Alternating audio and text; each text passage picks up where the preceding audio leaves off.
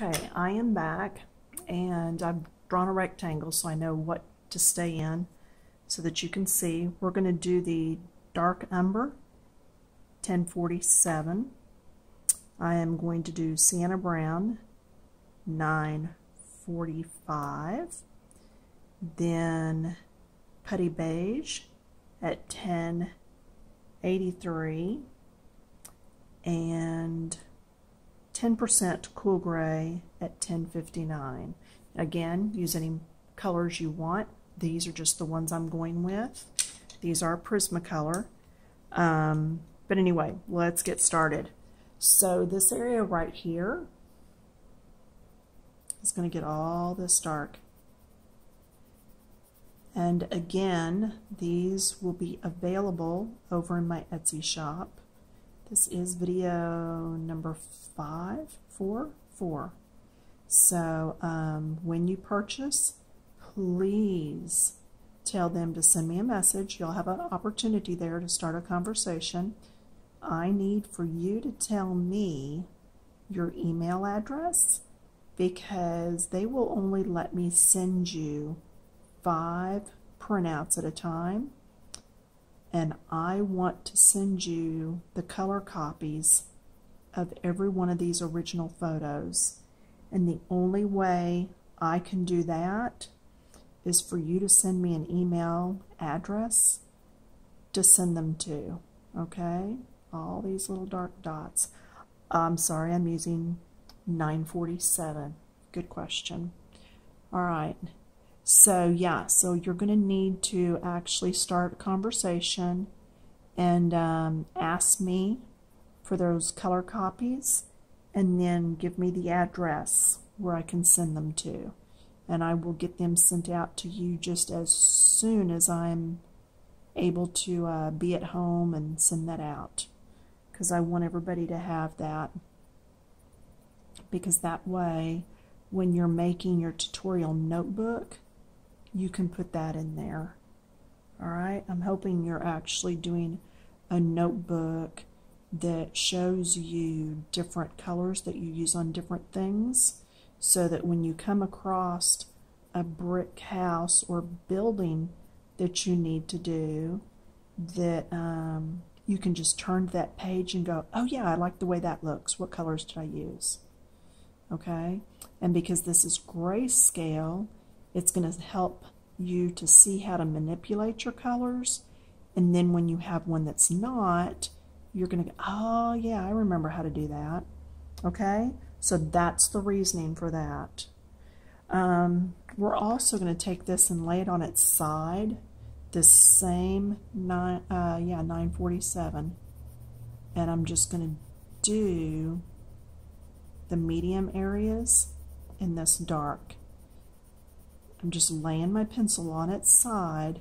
That way it deepens it some without totally darkening it. All right? Now I'm doing just a section off each of these pages, and then you'll be able to look at those sections that you've done with me and go back and finish those, the rest of it on your own.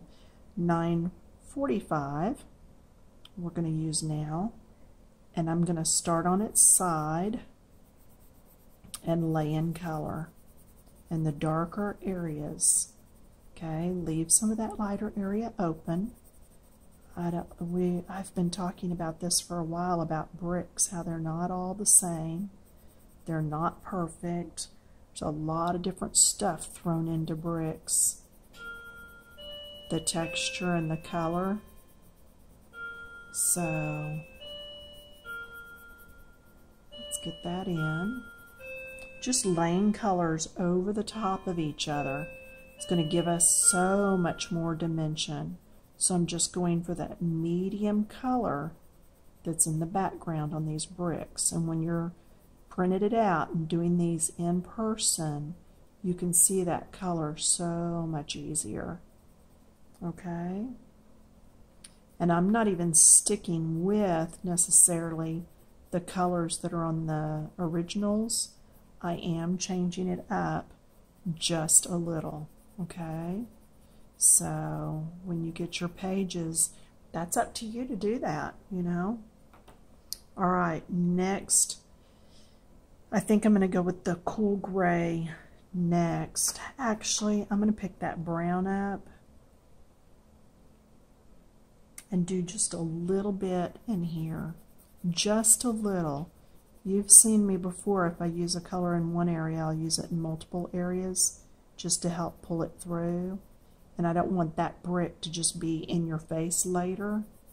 So I'll go ahead and add a little bit of this brown to it just to help balance it out. And that's another one that's going to be kind of the same. And here, so we'll just include these in.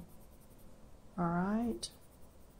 Now this dark brick, there are more on here, but they're really spaced out. But yet when they're on the house as a whole, it was really nice. All right, so there's that. Now next, I'm going to go with the 1059, and we're going to go ahead and do this one. This is the lightest one, and it has almost a blue cast to it. And that's why I picked the cool gray. Your cool colors are your greens and blues, the colors of the water, the sky, the grass. Those are your cool colors. Your warmer colors are going to have your reds, oranges, and yellows.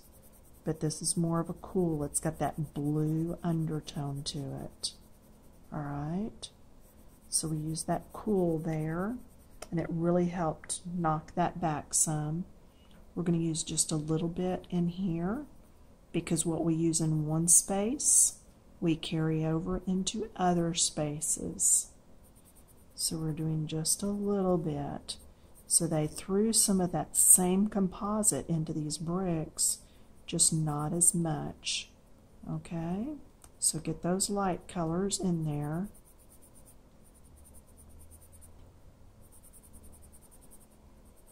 You can see I'm not taking a lot of time with these. Okay, now we're going to come over to the putty beige, which is your 1083. Now we're going to finish up these bricks. I'm going to come in and just start doing across. This is going to help blend some of those colors. Don't blend them too much. You still want them to look imperfect and textured, but it's just going to help knock back some of that color and get rid of some of that white tooth that is in my paper. I use a cardstock, and you can use the stuff that's sold at your craft stores. I got some that was online on Amazon and just bought a package of 500, and I've been happy with it. Just enough tooth for me.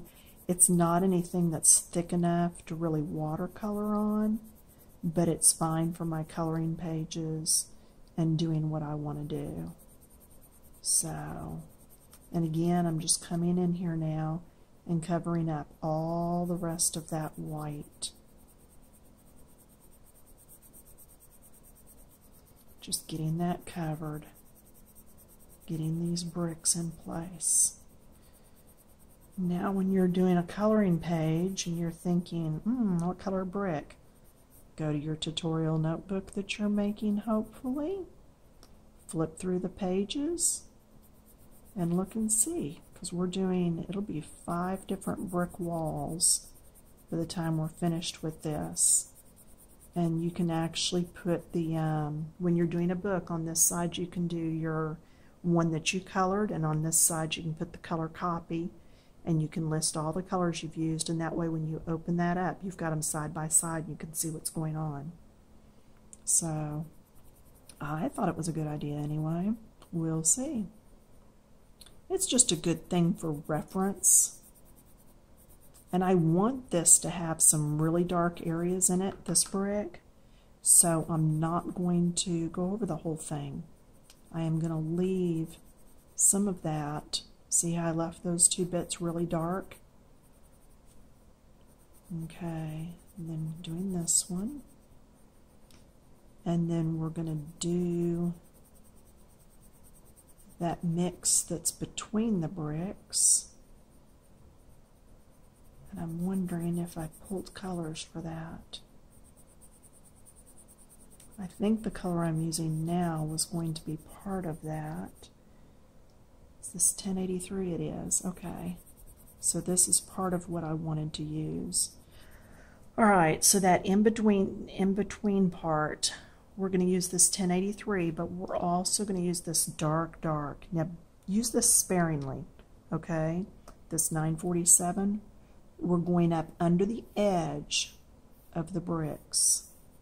Just the bricks. I didn't go all the way across. See, this is not done, just under the edges.